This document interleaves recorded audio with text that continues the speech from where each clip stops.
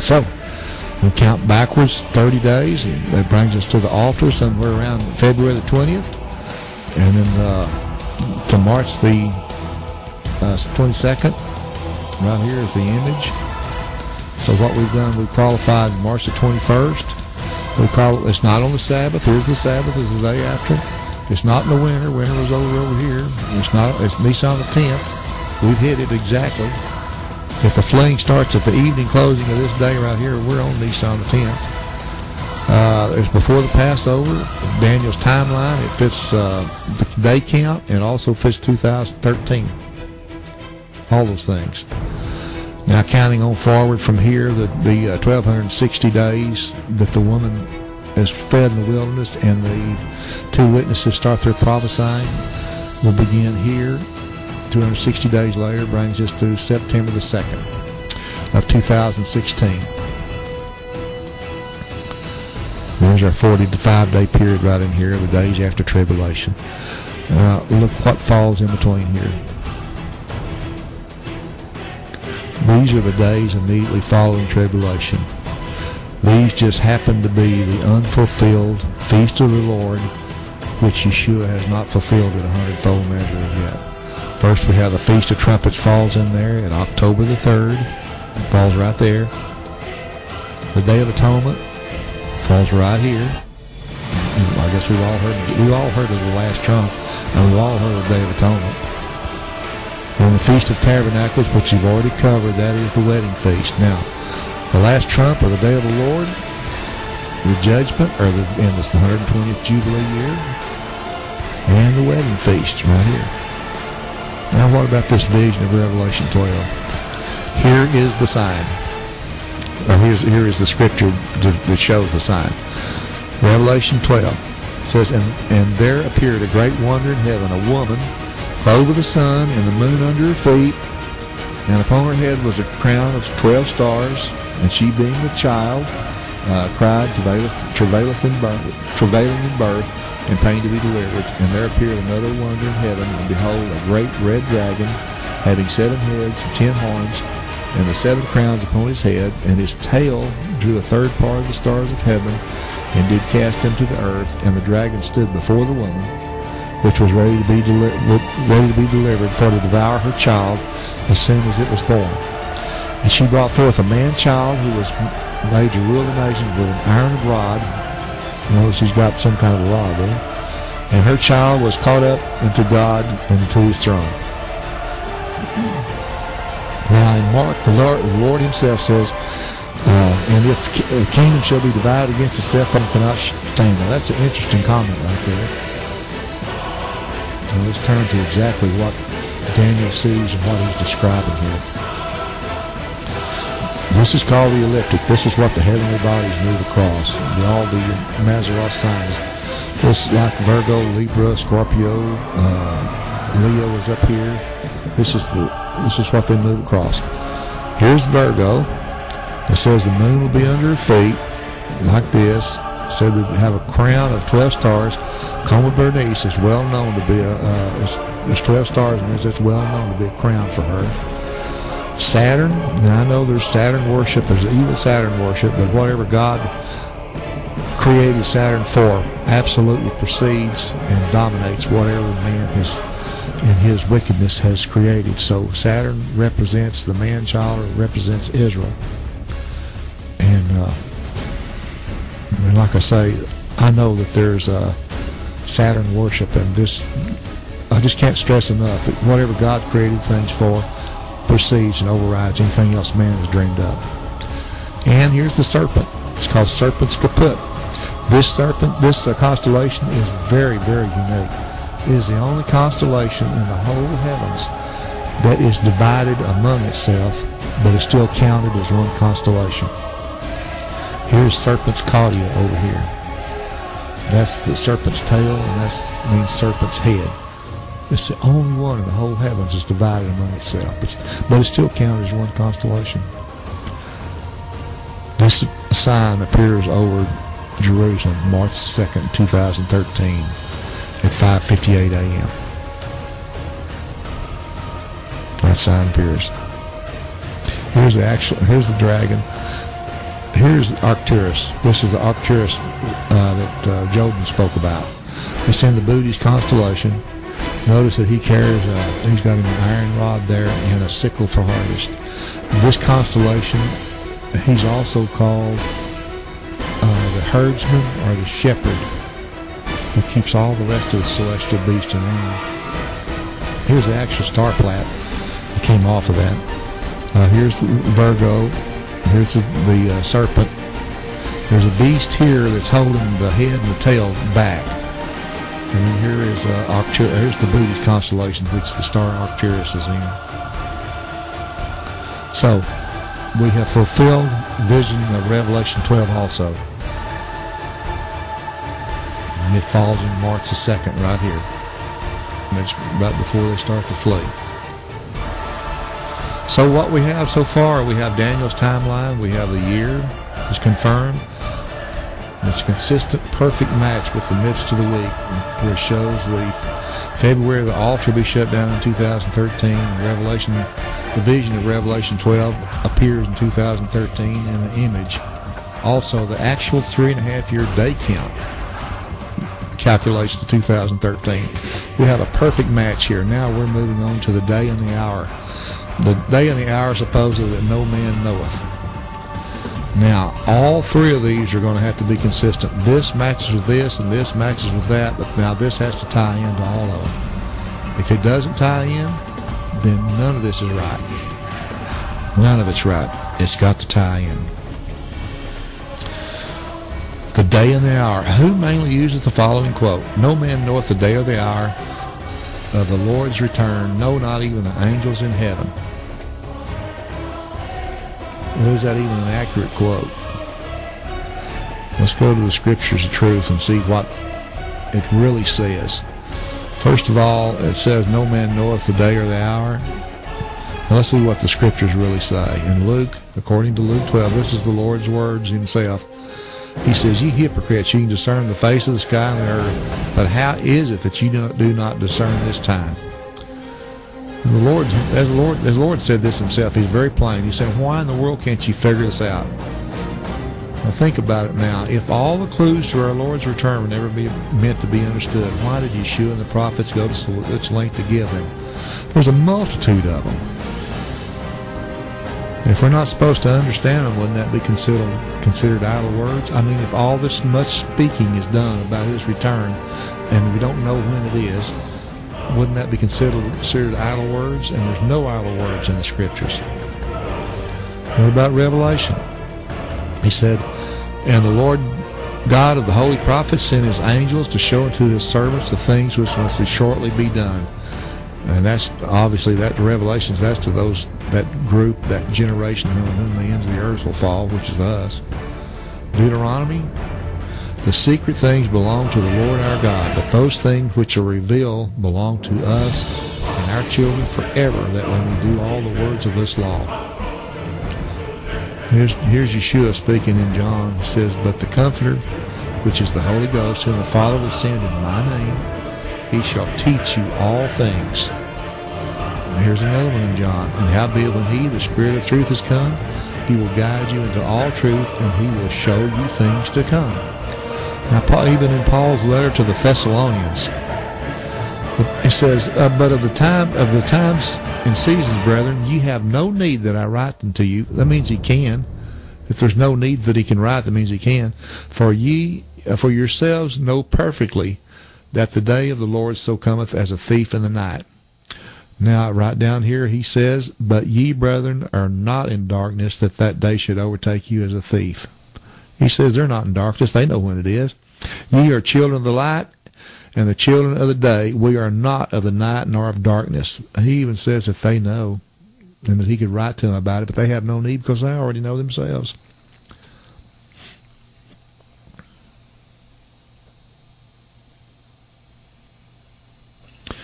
Now, let's go to the verses that they use for no man knoweth the day or the hour. We're going to dissect this. Matthew 24, and these are all the Lord's words here. Matthew 24, 29 through 31. The Lord says, immediately after the tribulation of those days, the sun and the moon shall be the sun and the moon shall not give her light, and the stars shall fall from heaven, and the powers of heaven shall be shaken, and then shall appear the sign of the Son of Man in heaven, and then shall the tribes of the earth mourn, and they shall see the Son of Man coming in the clouds with heaven and with power and with great glory, and he shall send his angel with the great sound of a trumpet, and they shall gather together his elect from four winds, from one end of the heaven to the other. That is obviously his return. There's no question about that. That's the return of the Lord right there. We're going to call that time frame number 1. These verses, 29 through 31, this is his return. It says it's after tribulation. He says an angel sounds a trumpet, and there's also, we know that there's a feast of trumpets. Let's go to the next set of verses, the same chapter, 32 through 34. Yeshua saying, now learn a parable of the fig tree. He's changing subject. Now learn a parable of the fig tree. When its branch is yet tender and putteth forth leaves, you know that summer is nigh. So likewise, when you shall see all these things, know that it is near, even at the doors. Verily I say unto you, this generation shall not pass till all these things be fulfilled. He's talking about the fig tree parable here, which we know what date that is. We've got time frame number 2. He's not talking about his return. He's talking about a starting point. We have time frame number 2, the parable of the fig tree, and that generation will not pass. And that we know that date. We know that date exactly. That's November the 29th, 1947. Now, here he says that generation shall not pass.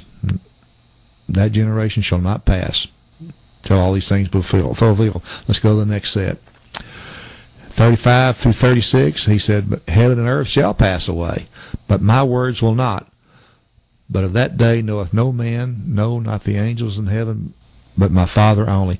He just got through saying that heaven and earth will pass away, but of that day, that particular day and hour that heaven and earth pass away, knoweth no man, no, not the angels.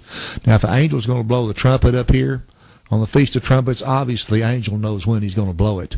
The angel sounds a trumpet up here. But this is a different day. The heaven and earth shall pass away, but of that day, what he's saying here says heaven and earth will pass, but he won't pass away. His words will not. Which is greater, the Creator or the created? It's the Creator. Heaven and earth will pass, but not him. So we have time frame number 3 here, when heaven and earth passing away. Time frame number 3. Heaven and earth will pass away sometime after the 1,000-year reign. That day and hour is unknown. But now, if the angel's going to sound the trumpet up here, the angel obviously knows when to sound the trumpet. So they try to drag this verse, his return, down into this verse here, confusing the two, saying that no man knoweth the day or the hour of the Lord's return. No, not even the angels. It didn't say that. It said the heaven and earth will pass away, but that day knoweth no man. Now we're going to the next verse. He says, but as the days of Noah, so shall be the coming Son of Man be. He's just changed subject again. He's changed it back to his return again. Time frame. He's back to time frame number 1. His return as in the days of Noah. Now let's look at this whole thing, days of Noah. This is 37 through 42. But as the days of Noah were, so shall be the coming Son of Man be. For as in the days that were before the flood, they were eating and drinking, marrying and giving in marriage, until the day that Noah entered the ark, and knew not until the flood took them all away. Here's the famous line that they use. Watch therefore, for ye know not what hour your Lord doeth come. Now, Yeshua is not talking about heaven and earth here. He's talking about the hour that your Lord comes. Not heaven and earth this time. He's talking about your Lord. And they use this. So this is what's used to say, no man knoweth the day or the hour. Well, instead, this, rather than being a negative thing, this is a huge positive clue telling us when his return. If we'll recall back on the moon phases, it says, watch therefore, you know not what hour your Lord doth come. Remember these moon phases when the 2 witnesses would be on the Temple Mount, and no man knew the day or the hour that they would see the new moon? They would be up there for as much as 48 hours looking for this sliver. No man knew the day or the hour. Well, just so happens there is one of the Lord's feast falls on a new moon. And coincidentally enough, that feast is called the Feast of Trumpets, or the Last Trump, when the dead in Christ shall rise first. That is the first fall feast. Now, let's go right into something else here that's pretty astonishing. And this Feast of Trumpets we're looking at, which falls in the days immediately after tribulation, this is what he says again. We covered this a while ago, but I want to bring up this is a very interesting point here. Immediately after the tribulation of those days, the sun shall be darkened, and the moon shall not give her light. Now, what could that be? It could be smoke from bombs or wars or who knows what. But there is one thing that does happen that we do know of. There is a solar eclipse on September the 1st. Right there. There is a lunar eclipse that follows that on September the 16th. Right there. And after that, there is another solar eclipse that hits on October the 2nd. The day before tribulation, or the day before the Feast of Trumpets. We have 3 eclipses that happen within just a few days of each other. Solar feast, the solar, the Gentiles, what they call the Gentiles, our Gregorian calendar goes by solar. That solar feast is supposed to represent something happening to the Gentiles. Lunar, God's months and calendar goes by the lunar. This is supposed to be something happening to Israel. And again, we got to have another solar eclipse that happens to something to mankind or the Gentiles. Very interesting. I don't know if this eclipses are what's referred to here, but I'm sure it's no coincidence that these things occur. They're signs. Now let's go on to our fixed calendar, our solar-based calendar. The Feast of Trumpets cannot fall on Sunday, Wednesday, or Friday, but it can fall on Mondays, Tuesdays, Thursdays, and Saturdays. Now this is according to the way our fixed calendar lays out. Now, if we're the tabernacle of the living God, doesn't it seem normal that the things of our Father will be revealed in us if we just ask Him? I mean, He wants to dwell in us. Now let's plot these out. Sunday. No, it can't. No, the Feast of Trumpets cannot fall on a Sunday. It cannot fall on a Wednesday. It cannot fall on a Friday.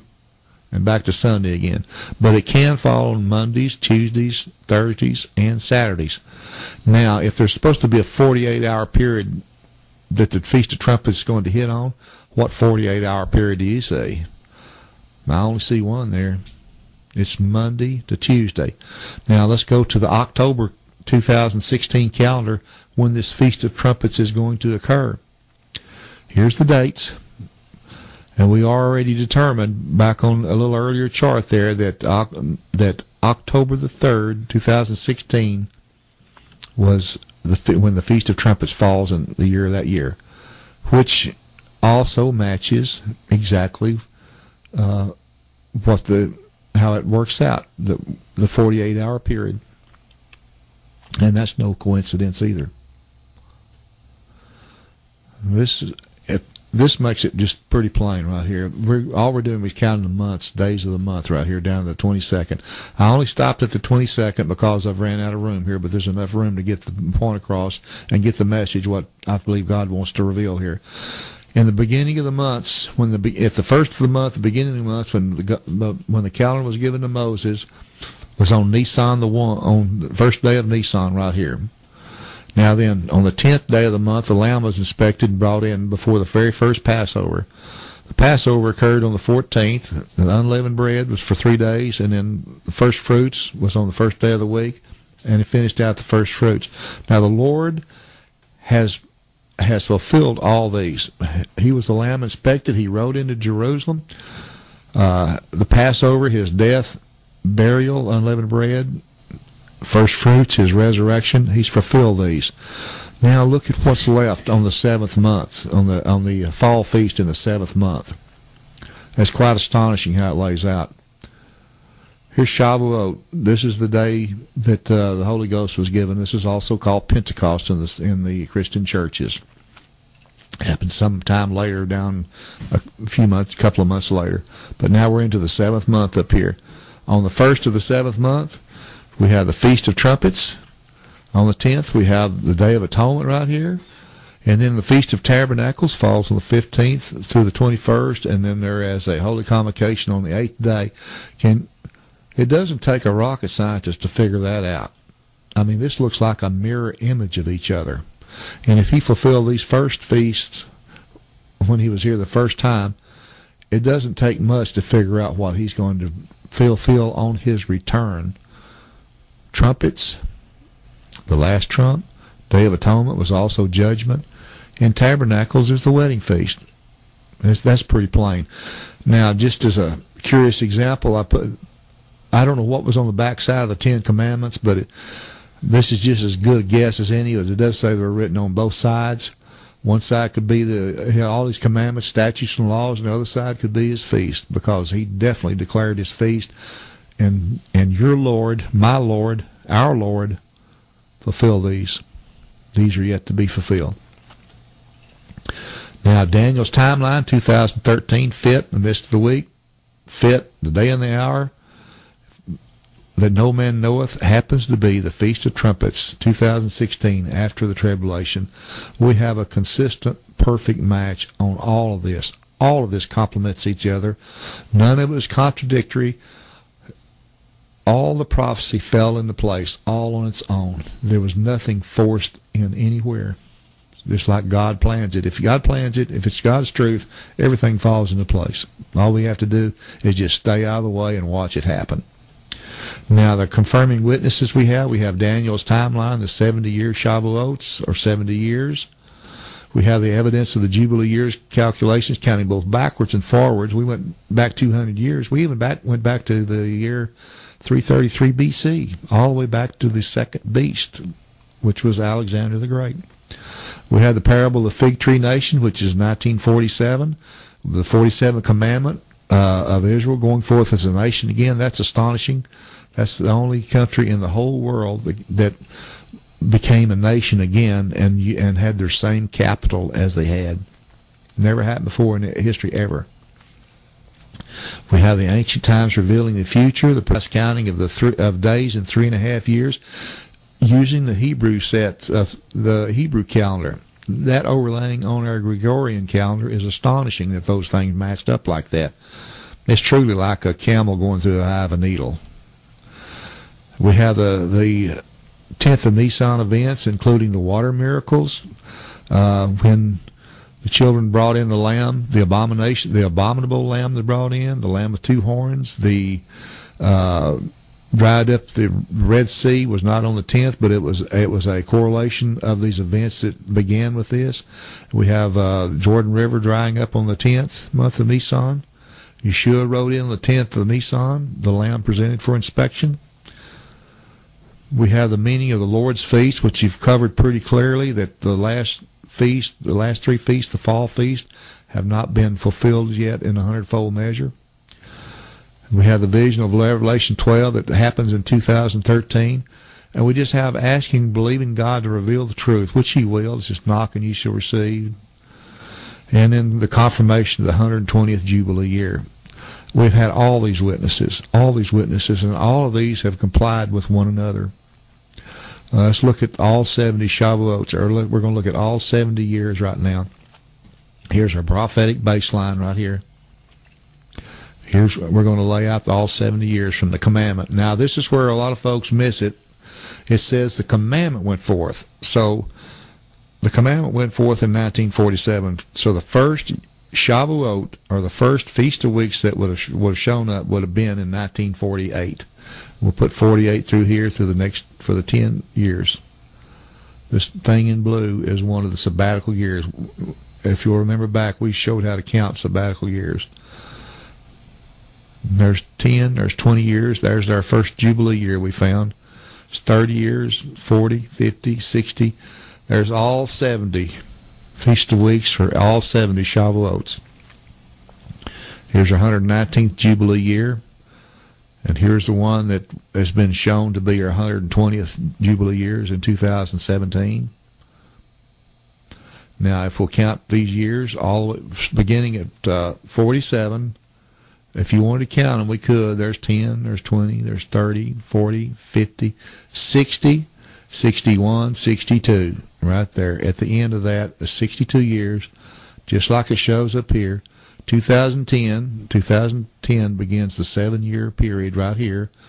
And coincidentally, this 7-week period right here happens to be a complete full sabbatical year set. Year 1, 2, 3, 4, 5, 6, and the 7th year of the sabbatical year. And remember, that's the 49th year, and then the next year is the 50th year of the Jubilee. And this, like I said before, this 7-year period, prophetic week, just also happens to be a full sabbatical year set before the Jubilee.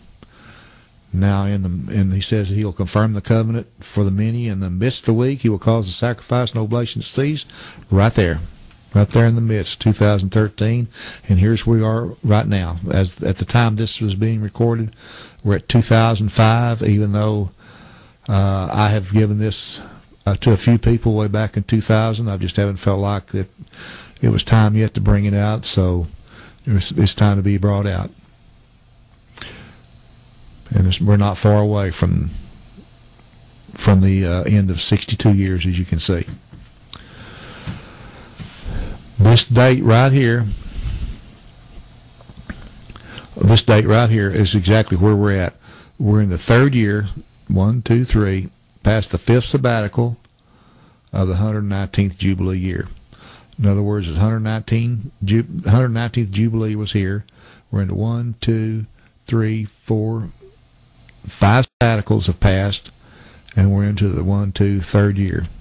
So January of 2005 equals the 3rd year past the 5th sabbatical of the 119th Jubilee year. Now here's the whole overlay, of everything. November 1947, the 70 years began. Goes all the way to here to the 70th Shavuot in 2017, when the Millennium Rest is in play. From 47, we have the 62 years, which begins the prophetic week. This is the prophetic week right here, the 7-year prophetic week. Here's the midst of the prophetic week. When the altar shuts down, the 1260 days that the woman fled starts. We have the seals, trumpets, and plagues, all that happening.